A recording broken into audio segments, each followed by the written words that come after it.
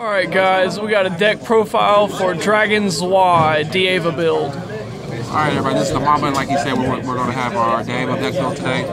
And we just made out a little new set. So of course the buddy's going to be Daeva. Paid 3, put up to 2 monsters from the field into the drop zone. And he has the ability to where he attacks a monster, I can pay a life and he can restand as many times as I pay life. When he's destroyed, I can take 2 life damage and add any card from the deck to my hand. Okay, so we're going to start with obviously for the buddy. It's such a strong card now with the Soul Guard.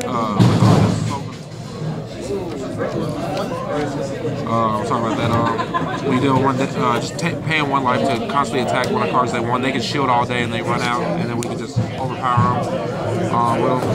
Next is the 1-ofs. Of course, 1 inverse on the board. I spell die, pay 2, mill the top 3 when it's destroyed, and call it to any number of cards that are revealed without paying the call cost.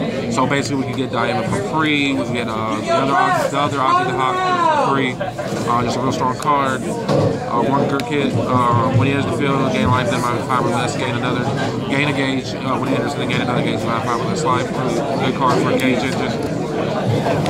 Mirror Blade Dragon SD. When a monster on my opponent's field is destroyed, I can gain a life and gain a gauge. Like I said, you're not seeing this deck goes different than our other one because we play a lot of zeros because we won't Daeva on the field, but we also want support for Daeva so that we can destroy other cards too, get more attacks off. Count Dawn, start main phase, pay a life, call from the drop zone, nothing special there. We play 4 Return of the Dominant Dragon King Gora. You can pitch a card to gain 2 gauges off my Flag Squad. 4 Glaciers, pay a life, nullify besides 3 on the board. This is our nullifier for the deck, one of the nullifiers for the deck. This card is one of our favorite cards. We played against Trey, who's another member, and he hated it because this card just basically says, I will kill you. I will physically kill you. Give a soul, put it in soul on size 3, and it gets Soul Guard. So you can put it in Daeva Soul, so when he's destroyed, technically he will be destroyed, but then he's Soul Guard. So you can add a card right off of that, and then again if he's destroyed, we put hand 2 against it. And it goes from hand. Put it in hand, from in hand. And you can put it from in hand into soul. And what's good about this is that you can let it destroy it, and you can just search out another one and just keep Soul Guard going for a little while. Really good, really good. Destructor, again, force 4. This card is really good. You pay 2 life to draw 2. It's your Divine Dragon creation, basically. Nothing more to say about that card, man. It's really good. And another card from a secret pack that we really love is going to be, let me see this young man's name. His name is Return of the Dominant Dragon Builder. So when he enters the field, you build the top card to the drop zone. If it's a monster with Dragon its attribute, which it will obviously be, you get to draw a card. Or you add it to hand, basically. And if it was anything else, you would gain life. So, I mean, this card just lets us basically draw for free by just calling them. And it's free call cost. And you can use this effect more than once. So, like, you play one, you can play another over and just keep recycling it over and over. Next, we have Return of the Daeva Dragon Bad Egg. This card says that there's a size 3 on the board, it gets double attack. I mean, again, like we said, we're just playing more zeros in this deck focus because we want to have other cards on the board with Daeva just so we can keep getting damage in. And also, this can help get rid of stuff too with a 2. It's a 2/1/1 with double attack.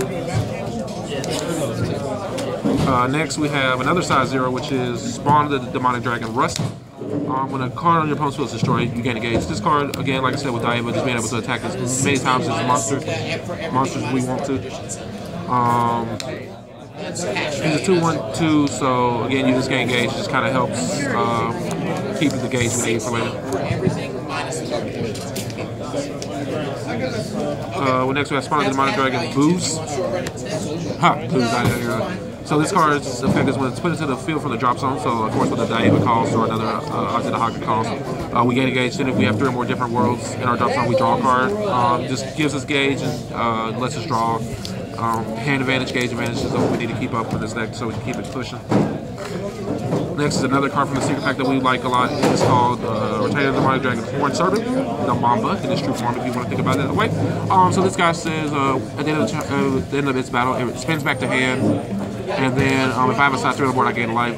This just keeps just getting life. And like I said, my deck is basically built around zeros and 1s that can help Azi stay on the field or give us some kind of plus off of it. So this card again will help really good. Next we play Spawn of the Demonic Dragon Horrid. This is for the Azi Dahaka, the Daeva Searcher. and then when it's put into the field from the drop zone, I pay a gauge, and he gets one monster on my field gets +2/+2. So this goes back. This goes back to these kind of little cards that you can make a 4/1/1. I can't see it. It makes them the egg and the rust, the 4/1, both of them 4s. With this double attack ability, it's really good. It benefits keeping field presence on our side, not our opponents. Again, another 0. This is Retainer the Demonic Dragon, or Azi. All Azi Dahakas get +1 crit. Again, with Daeva, we're going to show. We're going to do a 2-part right here for this show. This is the original one that searched out the original Azi Dahaka, but when he's sent from the field to the drop zone, I pay a life and I can give something penetrate. So with Daeva having penetrate plus another crit is 4, and with say your opponent plays Starjack or something that puts something with Soul Guard in the center, we can just keep on poking them for that 4 with Daeva's effect, just killing their Soul Guard and dealing 4 damage. With this combo, it's really strong against, like I said, Starjack, or say you go against a ball, somebody that plays Sun Dragons and they want to put one of their balls with Soul Guard in the center because they're afraid they're trying to keep from dying, and then we just do this play and then drop this. Then we just kind of mess up their whole plays. Next is Retainer the Demonic Dragon, Arahat. This searches out the Golden Buddy Box Azi, but his effect is then I can pay a life to destroy size 2 or less. Again, keeping board presence on our side. And then we play Retainer the Demonic Dragon Bomb. He is our keep Azi from spinning back to the hand or dying by paying a life. Again, this kind of goes with this because it says it can't be destroyed. It keeps it from leaving the field, so this can search out the uses effect to search out a card to add to our hand. And then last but not least, we play 2 great Demonic End Dragon Azi Dahaka and 2 Devastation Deity of the Old World Azi Dahaka. So the reason we still play these Azi Dahakas, even though these aren't our ideal Azis to have on board, is because when the item comes out, it says you have to discard 2 size 3s. So we play these to benefit that. By discarding these 2, we get to gain 5 life. This is the only reason I play these, and I'm probably going to actually up this to more. Probably not this one, but this one, because this one is my favorite out of these 2. So I'll probably up this one up a little bit more, just so we can have more items. So once you go for the item, none of these really matter. No Azis matter. Nothing else really matters but that one, because that's our win condition. So we want to have ways to discard 2 to gain the 5 life to keep from dying. So we'll probably up this one, and if we do up this one, it'll just be by 1. But this one we may max out to 4. We're not sure yet. And alright, that has been Deck Profile with the Mamba from Total Just Gaming, and stay tuned. We'll have a deck battles using this against Trey later on today. Thank you.